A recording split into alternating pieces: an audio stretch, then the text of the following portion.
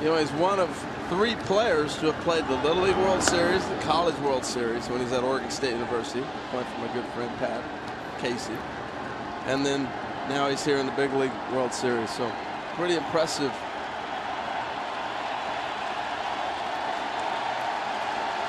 So is this crowd, as they have been all of October. Good rip by Conforto.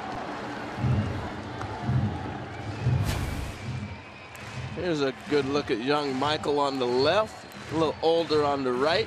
The Beavs at Oregon State. It's Redmond, Washington. His team made it to the Little League World Series in 2004. A picture on the left. What's he got on 3-2? Another foul.